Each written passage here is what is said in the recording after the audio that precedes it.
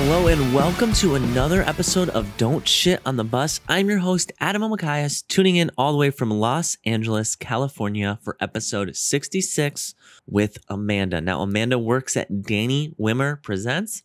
That is a company that puts on festivals, and she is the director of talent for Danny Wimmer Presents. And the company she works at is in charge of putting on a bunch of different festivals all across the United States every year. Now, although those festivals are only for, a weekend or a few weekends at a time, it is a full-time job to book the bands, get the clearances okayed in the cities, and figure out how they're going to do these. There are a lot of logistics involved, a lot of people, a lot of moving parts.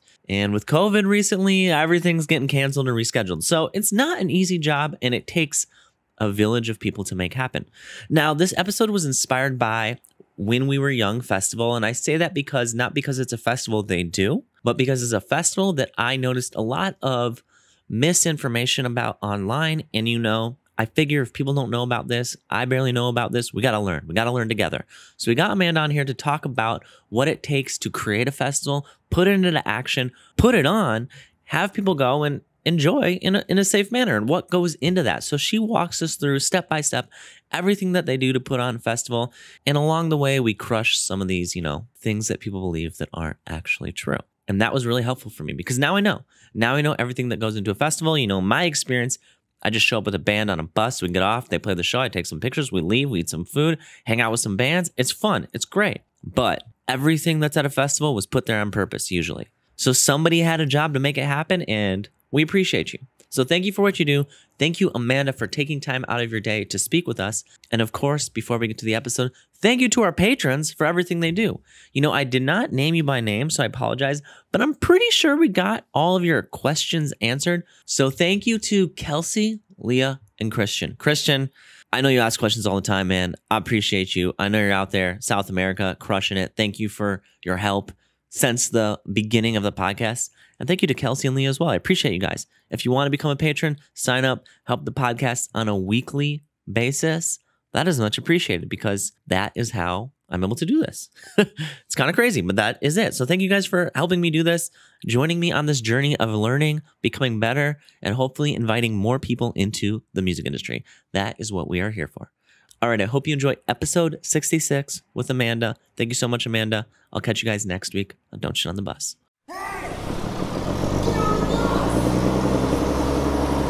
Hello, Amanda. Welcome to Don't Shit on the Bus. How you doing? I'm doing very, very well. How are you doing? I'm good. I was, if you're looking at the video version right now, I was kind of trying to scope out your place. Like it looks really nice. I wish my place looked that nice. Thanks. Thank you. I mean, I've been here a minute. I've been here for 7 years. I should have bought the place already. I know. I like it though. It's home, I like it, but I'm not going to buy it. But, no, I love it. It's home. It's great to find a home in LA. Oh man. Agreed. What area do you live in at? I live in West Hollywood. What about you? Okay. I am in Valley Village, Newly. Where is that? A lot of people don't know, and that makes sense. It's kind of by Burbank. Really close to Burbank. Really close to Studio City. Okay. Yours is like blurry, but I mean, it looks nice. Yeah. I see plants. Oh, no, you like plants? Oh, yeah. Got a lot of plants. Plants are the new animals. Yeah, but like every plant I get, I kill. So I shouldn't move on to animals yet. Yeah, I agree. I'm never quite sure. I'm like, is this plant living or slowly dying because it reacts so slowly that I'm not quite sure. So I'm like, 3 months later, I wasn't doing anything right. It just took this long to tell me. Okay, I'm glad I'm not alone in that situation because I'm going through it right now. I'm literally looking at a hanging plant. That's just, I don't know if he's well or unwell. And I don't know how to know, A lot of asking friends on FaceTime. I'm like, this plant, don't know the name. This plant, what does it do? Tell me. Yeah. Water, sun, food, wind, how often, where. That's all I need to know. Yeah, agreed. Oh, it's so complicated. All right, well, cool. I mean, thanks for coming on here. You know what kind of inspired me to reach out to you guys is not your festival, but the When We Were Young festival getting announced, and then all the stuff around it of people making all these assumptions about things that were happening that I was like, this is so far from how it works or what any of it means. I got to get somebody on to explain it all to me and everybody. So that was kind of what inspired me.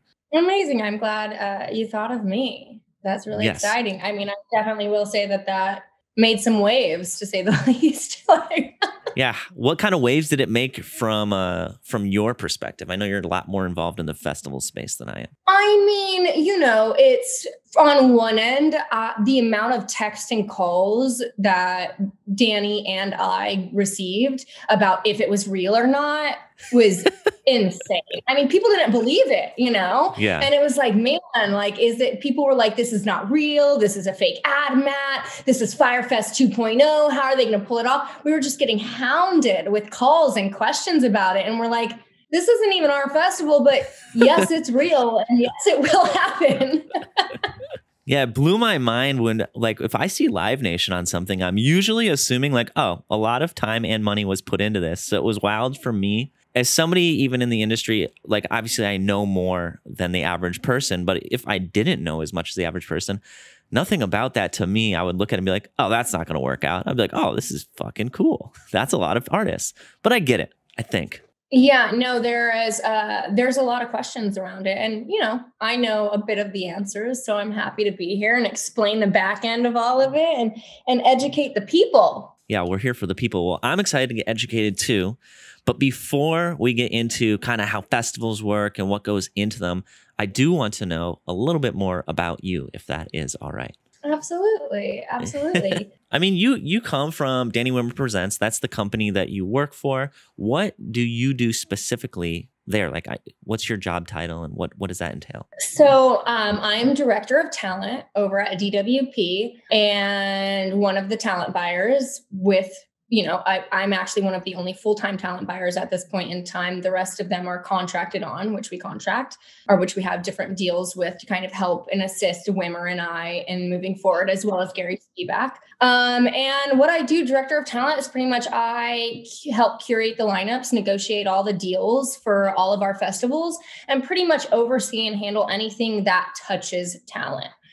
Making sure that, I'm pretty much an output for anything talent-wise, making sure that insurance is handled, making sure that contracting is handled, making sure that payments are going out, making sure that, every funnel of DWP has information that's needed regarding talent around our festivals. That, and then the fun stuff of talent buying. And talent buying is more or less like you are buying the artists to play your festival, paying them, negotiating the rates. Yeah. So talent buying is on our end, reaching out to agents and negotiating deals and purchasing artists. I know it seems kind of weird to say, but you purchase, you purchase the performance of the artist. So going through that, you think about a lineup on our festivals now. This year we have 4 days. We have 4 stages each. And what's going to happen is that's about 100 artists. So that's 100 different negotiations with agents around what their guarantee is going to be, what writers they get, what production elements they get. And so it's a lot of fun. That's insane. Are you incredibly organized? Are you very, very, your physical space I can tell is organized, but how is your organizing all these deals? I have so many grids and so many colors. And everything just works in here. And Wimmer and Gary will be like, hey, Amanda, what's this? And I'll, be able to I'm a hyper organized person, which is fun because I feel like in overseeing a lot of that, you have to have a pretty decent balance between creativity, knowledge of the space, and organization to make it really work. Yeah, I can't even imagine. Well, you came to me from Shapiro, who I know is a incredibly organized person in his, in everything he does. So I imagine you were taught well too. Don't let him fool you. We learned because we were the organizers. Love you, Shapiro. Yeah, he'll be here listening. Hey, Shapiro. It's wild to think about, not only are you doing a deal for each person, but you're figuring out their insurance, their rider, all the details that go along with each artist. And it's I'm sure there's things that come with larger artists that are more work intensive than small artists, but regardless of the artist, you have to do all these things for everybody. Yeah, absolutely. I mean, and everyone is unique. Everybody is coming from a different part of the country or different part of the world. Anyone from the Metallicas to, a baby band that you've never heard of yet that we're trying to give a shot. There's just so many variations in what people need, let alone the quantity of that information and being able to get it done. That makes sense. And before Danny Wimmer, I know you mentioned like it's good to have like for this job, you need to be creative, organized, and you need to have an understanding of kind of the space you're working in. I'm assuming you didn't join Danny's team at Ground Zero. And I know you came from another person that I know. So what was your path like getting to this career? It was interesting because I always felt like when I was trying to figure out what career path it would be that, I was fairly business pragmatic and organized when it came to everything like that. I went to business school at University of Arizona. Awesome. But I knew I wanted to be on the business side of something creative. Like I wanted to be able to help these creative visions, these artists, these events come to life in some capacity or another. No offense to any, I just didn't want to be an accountant. I wanted to like have some fun business oriented life. And so I actually started interning at ICM between my junior and senior year. What's ICM? It's the big agency. I forget what it's international. Oh my gosh, I forget the acronym now.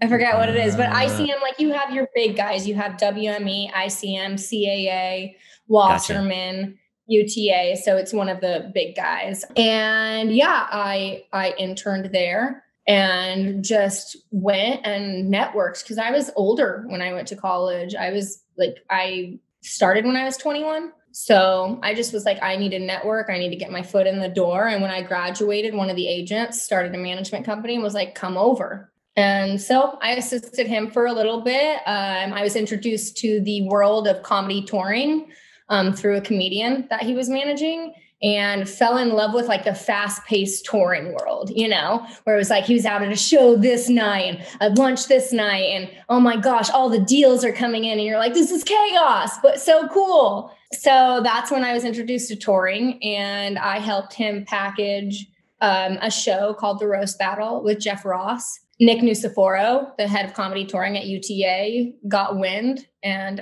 was like, hey, come work for me. So UTA picked me up and I worked for Nuciforo and comedy touring for a while. And then Shapiro was like, dude, you belong in music. And I was like, sir, yes, I do.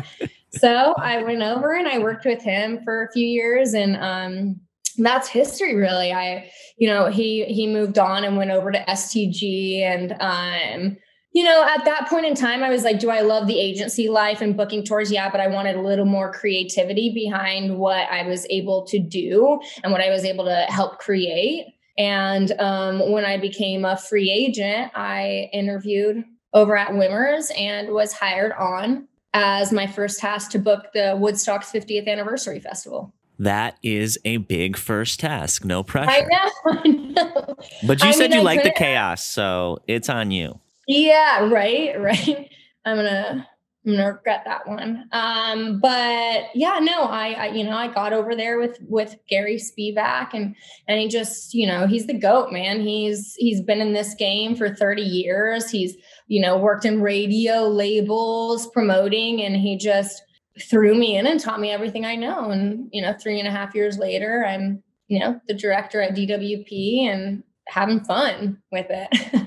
Well, respect to you, because you navigated all these different agencies, these different careers. You went to school. I know you said you were a little bit older, but let's be real. 21 is not that.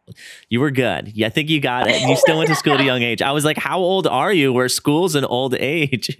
Yeah, I was like, what are you, 45? Like, there's no way. So that was funny. But no, I think it shows that you obviously work very hard, and well done on getting to where you're at, because that is not easy. You said it so easily, but respect. That's awesome. Thank you. I really appreciate that. It's a fun ride. This industry is a ride, man. It's not for the faint of heart, for sure.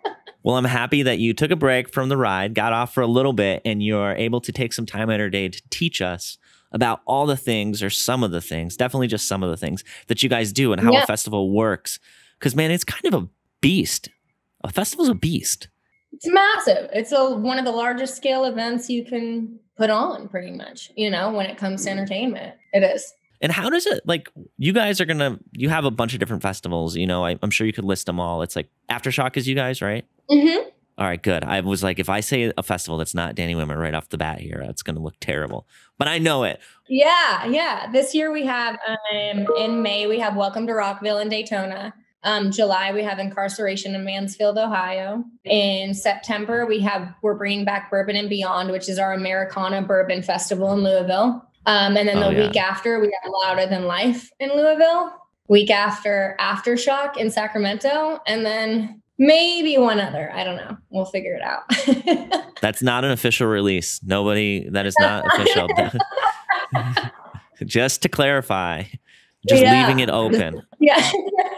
No, When We Were Old festival or something. No, that's what we're doing. Actually. That's a good idea. I feel like our festivals already are that, though. We don't have to name them that. They are that. Yeah. I mean, I come from Madison, Wisconsin, so I like nu metal. And I've been to Aftershock. I've been to Louder Than Life. Good festivals. Well done. They are. I went to my first Danny Wimmer festival in 2016, which was Aftershock. And I was like, this is insane. I've never seen anything like it. Especially in the rock space, you know what I mean? Like you have your Coachellas and you have your Lollapaloozas and you know, stagecoaches, but to go and experience something in the rock space of that scale and see like the community behind it and how happy everyone is and just like this shared space and experience that everyone's having, it's truly one of a kind. Hell yeah. Well, I mean, where do you guys start? I mean, with these festivals, like have you been at, I know you've been at Danny Wimmer for 3.5 years, but since you've been there, have you guys created new festivals? Yes. Since we've been there, we created Hometown Rising. It was part of our Trifesta, which is a 3-part weekend series in Louisville. So you had Bourbon and Beyond, you had a Louder Than Life, and then you had a country festival, Hometown Rising. So I was able to see the inception in the first year of Hometown Rising come around. Okay. And like, I think that's a good place to start with a festival. Like we could talk about like, you come up with a name or you come up with an idea. Can you kind of walk me through? I know you could probably talk now for an hour if I say, could you walk me through this? But let's try to like start somewhere. I think like you figure out the name and then are you like date, lineup, venue, or what are the next pieces that I imagine you kind of figure out simultaneously and go, pfft. Believe it or not, the name like comes last. Oh, really? I stand corrected. Yeah. It's just like you have so many other important elements to make sure that you can even put on the festival. You know what I mean? With Hometown Rising, obviously it starts with the city. You need to make sure that all those fun permitting and alcohol, you know, liquor licensing and everything like that is taken care of. I mean, in essence, when you start a festival, you're pitching to a city to allow you to bring this business to them. And they can say no, or they can say yes. You know, it's a lot of meetings with government officials about what this can do and what value this can bring to a city. And then, you know, get the green light. One of those elements to it as well is like, you have to think about the venues that are in that city and what kind of radiuses and shows you're going to wipe out for local venues. And you want to make sure to be aware of that and how you can work with partners and just really have that synergy when it comes to the city. Can we quickly go over radiuses so that people understand what that is? So what a radius is it's contractual component for artists. When you have an artist on a show, there's a stipulation in there to be able to kind of gain the rights to the artist in which they're not allowed to perform within a certain mile radius of whatever that show is. So for festivals, it tends to be a lot bigger of a radius. Say you're taking Sacramento and you put a 300-mile circle around it, they cannot play within that 300-mile circle. For how long? 90 days prior and 30 days after. It varies when it comes to that. A lot of the time, once you play our show, I'm like, announce another one, you're good to go, you know? Yeah, you want that show and that performance to be special. You know what I mean? You obviously want to draw, or in Sacramento, we want to draw from San Francisco. We want to draw from all of these markets and not oversaturate them with artists playing the week before 100 miles away. No, that makes sense. So we do that. And once we get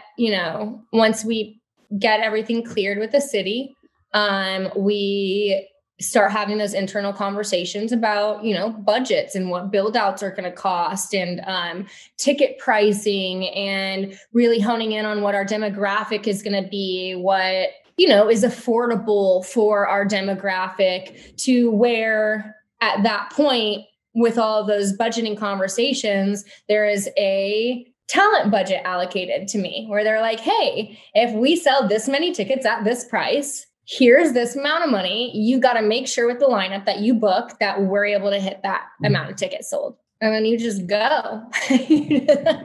One of those things that you said, I wanted to ask about because I didn't know what it was. What's it mean when you say a build out? You have to make sure when you go to a site, like all the staging, all of the building the festival components. Yeah, building it out, building, tent structures, how the layout and flow is going to go. You don't want, unfortunately, you don't want an Astro World situation. You want to be able to have numerous exits and people are coming in from a VIP area here and flow over here and can get from stage to stage. So it's really impressive what our operations team comes up with, and hearing them talk about traffic and, how to get in and out and all that kind of stuff. There's a lot of thought that goes into it for everybody's safety and to make the entire festival site work. That's insane. It's so many more logistics than I imagined. And I'd kind of understood in the past that the city matters. I know a lot of people do shows in, oh my God, I'm going to blank on the name. What's the city where everybody does shows in California that's kind of inland? Do you know what I'm talking about? Festivals. San Bernardino. And I know that people would do it there because it was cheaper to do it there, if my understanding is correct. That's just so wild to think about. Like, hey, we have to communicate with the city, have to communicate with the permits, we have to get all the band. Like, does it all just kind of come together, or is it just one step after another? Like, I'm trying to think about how you confirm one thing without confirming another. Yeah, once you get the sign off from the city, it's pretty much go. What the incredible thing at DWP is that we are all in-house. So unlike other promoters, like there will be talent buyers, and then you'll like hire Superfly to come in and do operations, or, a concessionaire to come in, where we have Soho Concessions. We have an entire operations team. We have an entire production team that works under a DWP umbrella. So we're like a one-stop shop festival build out company. From beginning to end. And it's very rare for that to be in an independent promotion company. And is that because of Danny? And you'll have to forgive me, I'm blanking on the other guy's name that you work under. Gary Spivak. Gary, is that because of their kind of experience in the industry and all the people they know? They've kind of built these different parts. Maybe not tech, like, is it part of Danny Wimmer, or are they just people you work with closely? Oh, no, it's full-time Danny Wimmer staff. Oh, that's awesome. Full-time, non-contracted, showing up and making it happen. That's amazing. It is kind of interesting how you say it, because when I talk about it, sometimes we don't sit back and think about what we do. We just do. So sitting here talking about it, it does kind of seem like all of a sudden it just happens.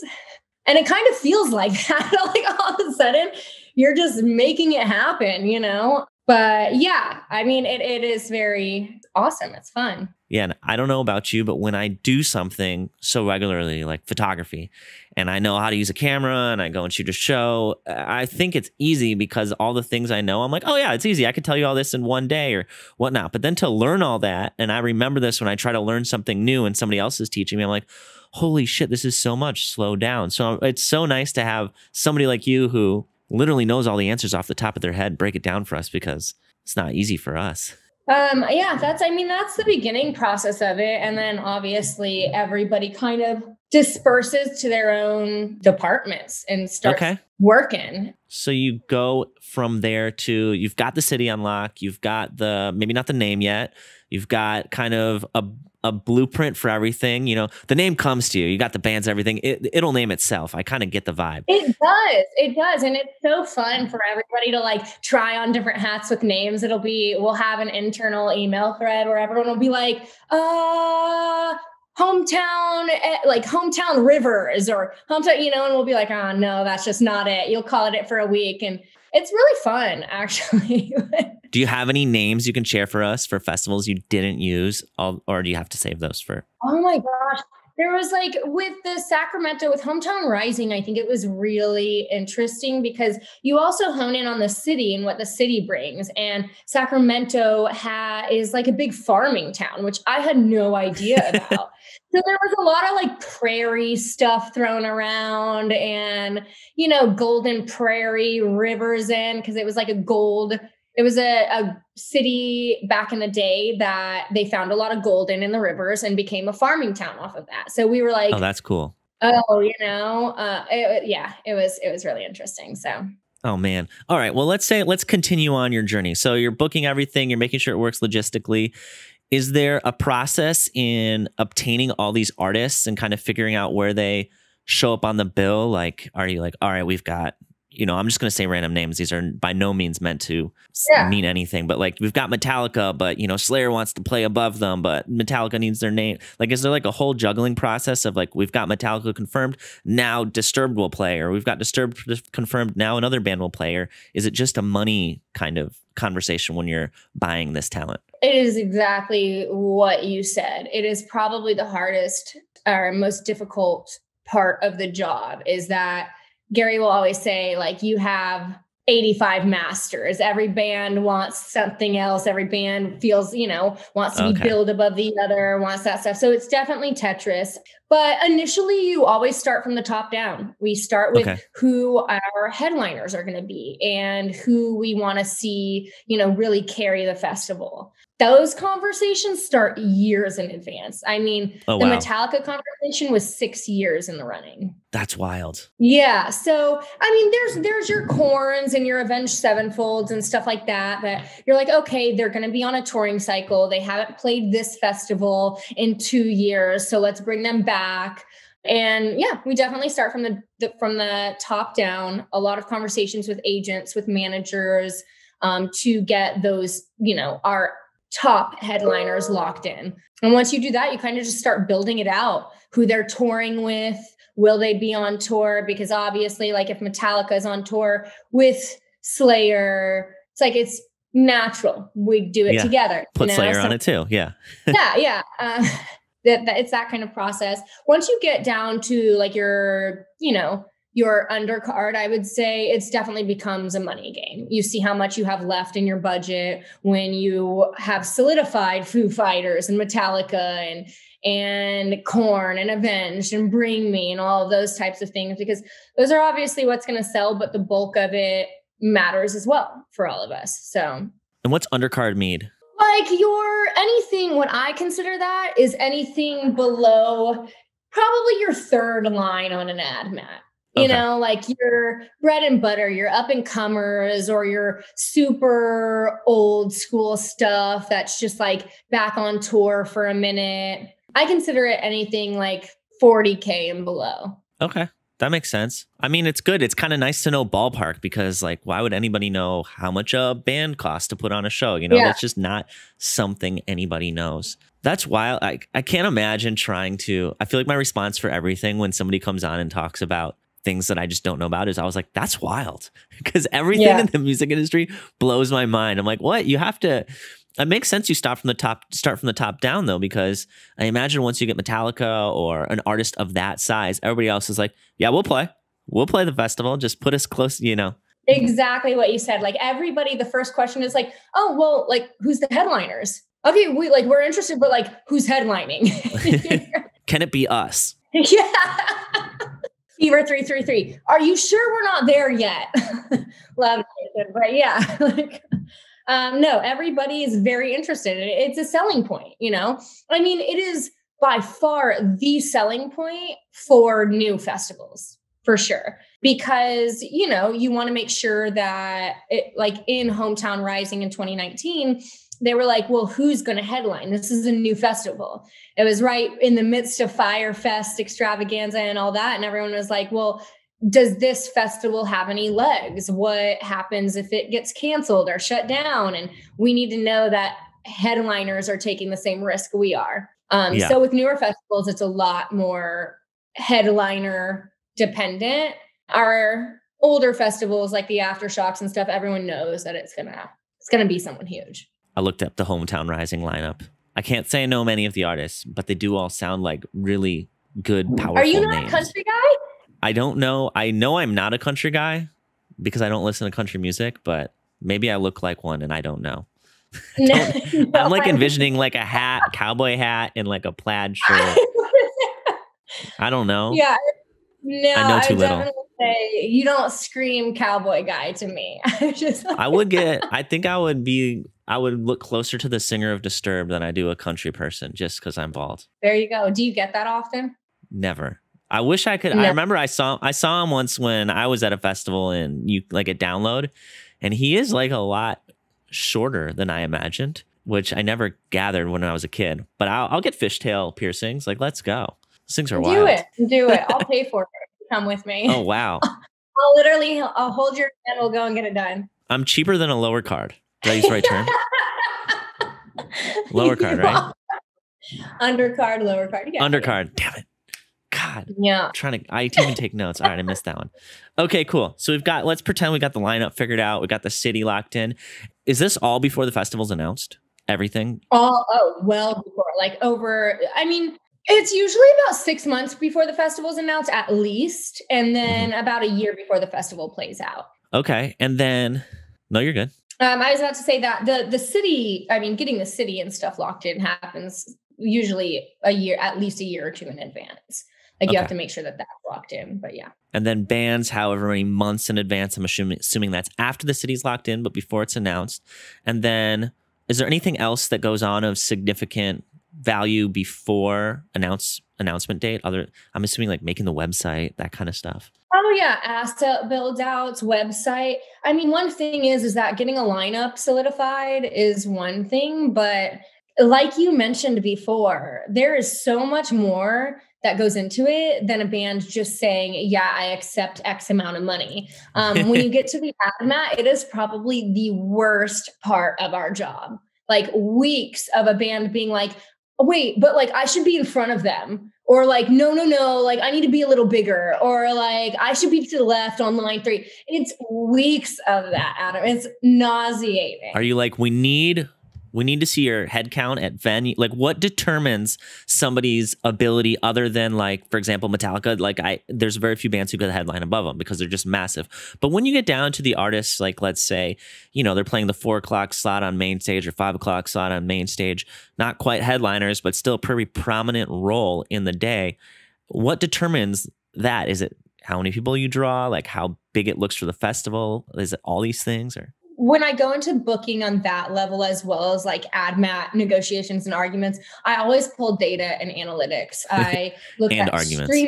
Yeah, I literally do. And I will tell agents, I was like, this is what I see comparatively to X, Y, and Z band. Let's go. Like, tell me if I'm wrong. Yeah. Show me your receipts. Yeah.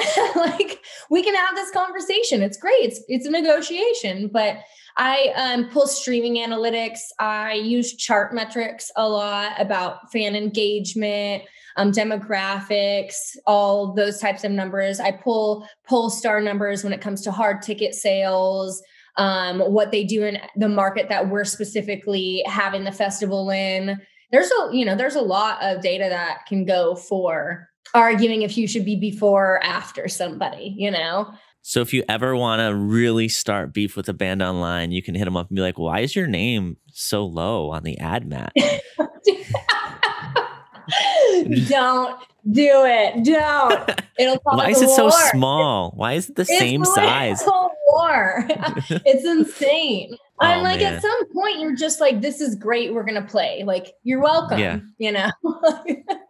Yeah, that's man, there's so many intricacies that you just didn't know about. I've heard, like, because I've toured with artists, I've heard some conversations on the back end, and I know that, like, I always thought it was really interesting that bands intentionally try to tour with a show that proves they could be a headliner of a festival. And I always thought that was interesting because once you become a headliner, then you can headline festivals, but getting there is so hard. And it's like hearing you speak shows how important it is. I mean, it's really difficult, especially in the rock space. I think one of the biggest conversations that everyone has is who's the next headliners, Yeah. I mean, who's the next Metallica? Who's the next Foo Fighters? Who's the next, So it is difficult. It's very difficult. It takes a lot of years. It takes a lot of, the right timing, fan engagement. It takes so much. I mean, I'm not envious by any means of the battle of that journey, for sure. Yeah, I can't even imagine. Well,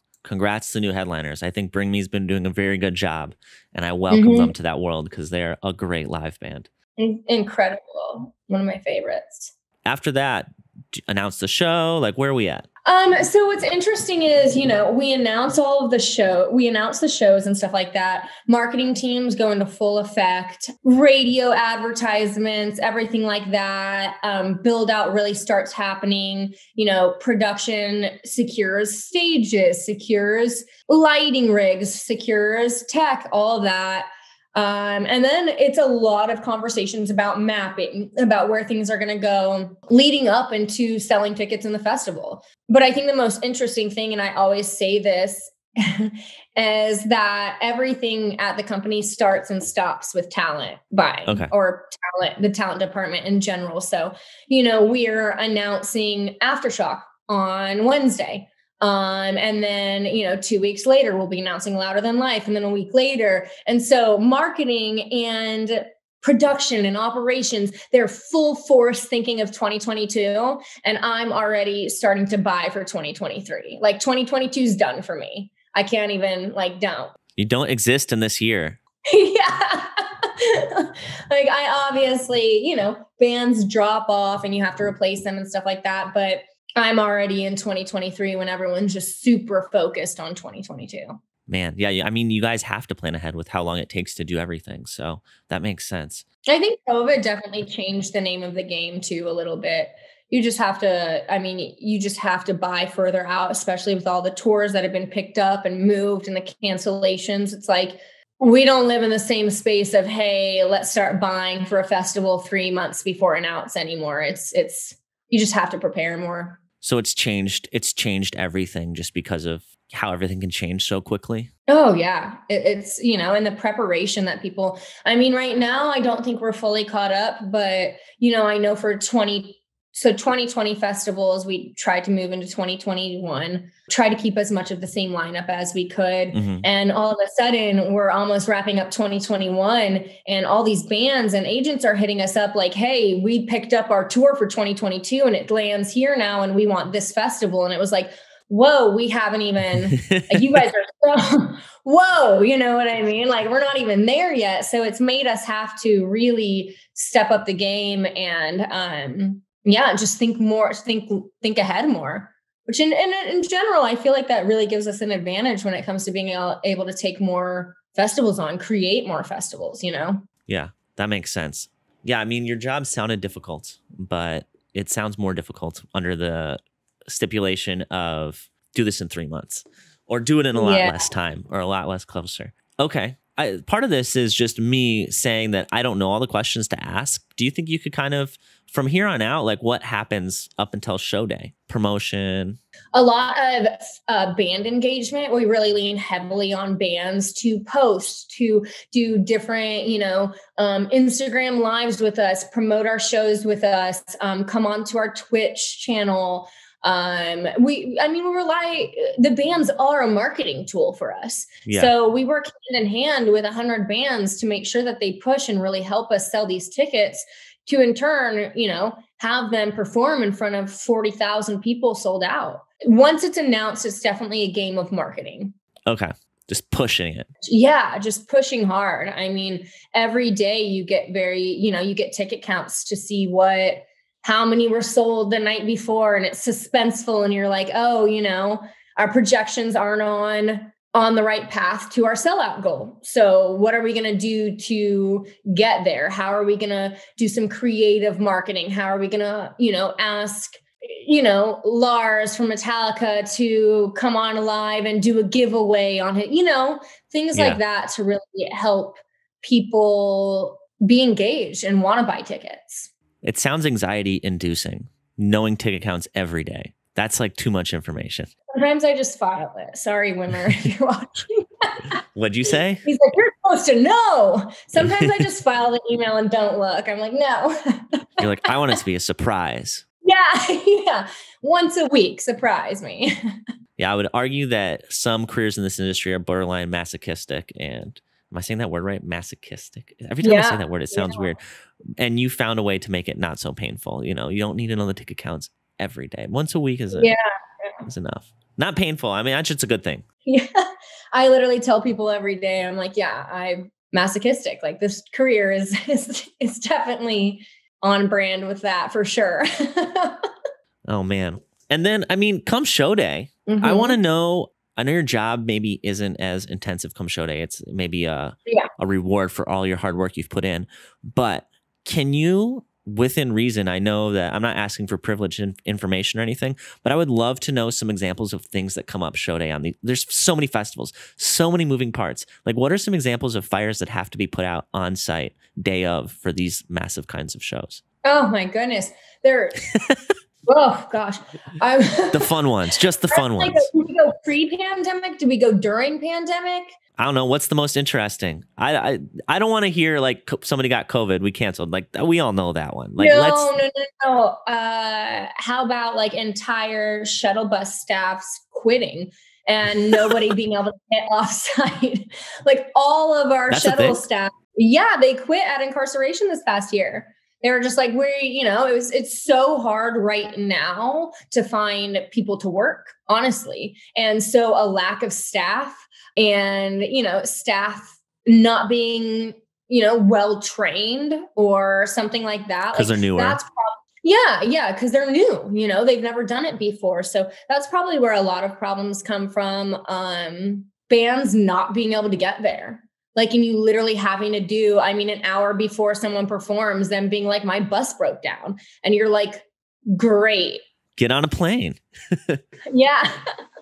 Constantly having to do that. When those situations happen, we have to, on like real time shift set times, shift them on socials, get them out to everybody who's a ticket buyer. So they're not showing up to a set at a wrong time, upset with us about not informing them. Everything you can think of. Yeah. If it's raining, like being able to control how muddy it is, bringing in tons and like literal tons of rocks and gravel to be able to spread it across the main stage area so people aren't stepping in puddles. Like there's always issues, by the way, like day of. It's just like right up until doors, you hear on your intercom 30 minutes till doors and you're looking around like, how am I going to do this? Like what?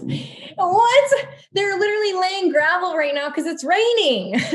It always works. Oh my God. So what did you think personally when you watched the Firefest documentaries then? Were you just like, this is insane? I was like, thank God this is brought to light. Like everybody thinks they can just do it, here's a park. Let me sell tickets to it's not like that. There is so much that goes into it. And I was kind of glad. I was not surprised at all, but I was really glad. I'm like, you didn't have faith in Ja Rule? What is wrong with you? You didn't have faith in him to put on a festival? Oh, I know. Oh my God. That was crazy. And if you haven't watched the documentaries, I highly suggest it. There's like a few different ones that came out, but they are very entertaining and sad at the same time. I feel, it was hard to feel bad for the fans sometimes because of how they were acting. But at the same time, I was like, these people didn't know it was going to be this bad. Like you would never think that. So it's a good watch to know how much work Amanda and her team do in the right way. No Firefest under your belts. I was blown away, man. What happened to that guy? Billy McFarland? I don't know. Really? We need to find out. We need to find out what happened to him. I'll get him on the podcast. It'll go well. Do it. It'll go really well. Connor. Can you reach out? Hey, man. Perfect. Connor said yes. So I wanted to know a little bit more about putting on the festival. I know that you have your in-house teams and you hire people locally. Could you give us kind of like a head count of each of those so we understand like how big these teams are? And then moving forward, there's a lot of people who listen to this podcast who want to get involved on a local level or on an industry level. Can we talk about kind of how they can do that and what's available? Yeah, absolutely. So our direct in-house team, I think right now we've gotten back up to around 30 employees who are like full-time working year round to make these festivals happen, whether it be immediate future or not. The contractors and people that we hire on site, from security guards to bartenders to stage hands and stage managers, I mean, it's in the hundreds easily. I don't know the exact number for it. I know our artist relations team is a team of 10. Transportation is a team of 20. Oh, wow. Big teams. There's a lot of people to need to make it happen. When you have, Metallica, who has 4 runners every day themselves, those are, you gotta get people to and from places. And there are big teams. I would say that I think our security is in the 200 range. Don't quote me on that, but will not quote. Yeah, it's a lot of staff for sure. But our core team is around 30 right now. So if people want to work, and maybe this isn't an option, and that's okay too. If people wanted to work for Danny Wimmer specifically, or they wanted to work for a local festival that you guys put on, is the route they take for the local festival to kind of work for one of those security teams they hire? Or I don't know. Can you kind of lay that out? Yeah. So anybody can email us, by the way. It's info@dwpresents.com. We are always looking for people to come and help locally. We're always looking for more hands.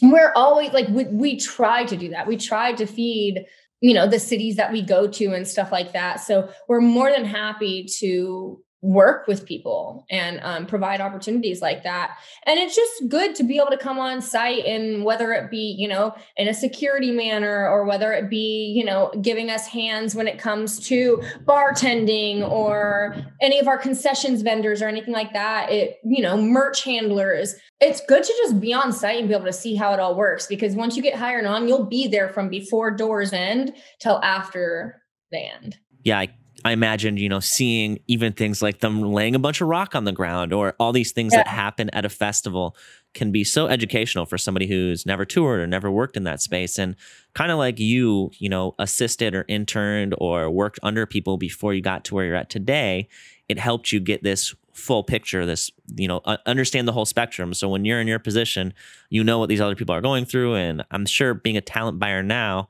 after working with agents before, made your job, you understood both sides of it, correct? Yeah, absolutely. Halfway through saying that, I was like, I hope I understood her job enough to make sure that I got that correct. I was like, I think I got this.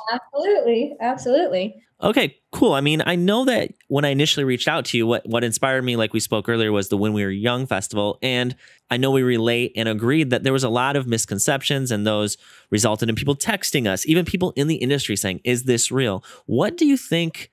Let's see if we can kind of come up with some of those misconceptions and squash them more or less. But the main thing I thought was, how come people thought that this just wasn't possible? What do you think? You know what I mean? Like, they were like, oh, this isn't going to work. It's going to be a Fyre Fest. Why were people thinking that? I mean, I think the pure magnitude of the amount of bands on there. Yeah. Was unfathomable. It just looks crazy, it looks insane. And so when people were like, wait, how can they put all of these bands in one day?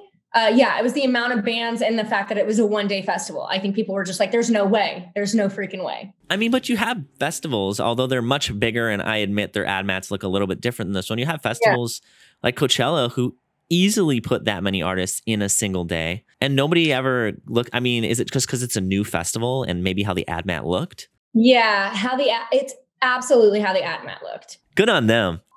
We were messing around, and our creative team took Welcome to Rockville, one of our festivals, and put each band logo on an ad mat. It looks insane. The ad mat in and of itself, because of how it's done, it looks insane. But if you were to take them and write them out like a regular ad mat, it doesn't look as crazy. Yeah, not using their logos. Yeah, not using their logos, using type, headliners a little bigger and listing them. It's not like, it doesn't look as crazy as this ad, Matt. It definitely doesn't, but. Yeah, we had Kellen from the Story So Far on here a few episodes ago, and he was making some jokes online about the validity of the festival, which we're kind of fueling the fire. But one of his main things he told me too is like, did you see the ad, Matt? And I guess the bands just, and maybe you can speak to this, when bands were agreeing to play this, do you think the festival told them everybody that would be on it? Or could they have just said, My Chem Paramore headlining, do you want to play? I think the festival probably told them the headliners and then said pretty much every band in and around your genre and went with it. I don't know what that AdMat approval was like, nor can I really speak to if it was approved or not. I mean, this is not a leak. This is official. Yeah. I mean, props to them because it looked massive. It is massive, Yeah. But another thing is obviously on the business side of the industry, everyone's talking and stuff like that. And promoters talk to each other, we talk to other talent buyers. We talk to other festival promoters, and we knew right away how they were going to make it happen stage wise and how they were going to make it happen, just in that kind of operations capacity, as well as the fact that there were going to be other days that were added on, which kind of gives a festival a buffer. Yeah. Yeah. When you see something like that, and I think it's, I don't know what I'm going to say. Yeah, it was cool. I mean, and this might speak to how little I use social networking or just my lack of being in touch with the general word around festivals. Some stuff did get to me on When We Were Young, but what were the other things that people complained about? I know I'm making you do my job, but do you remember what else kind of arose from When We Were Young festival that people were skeptical about? I think some of the bands were a little upset because of the AdMat. I think that when it went on sale, there are people in those queues for 3-4 hours, and then you just got to be on a wait list. And so no one knew if they were going to get the tickets or not.